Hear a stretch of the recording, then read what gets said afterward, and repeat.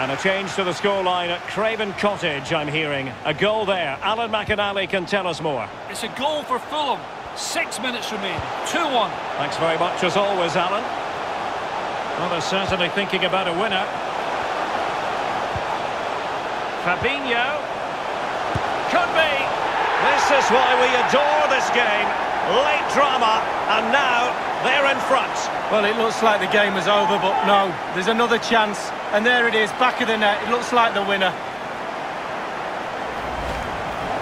Well, sometimes being at the right place at the right time gets you a goal. On this occasion, it's a simple goal from his point of view. Well, let's have another view of that goal.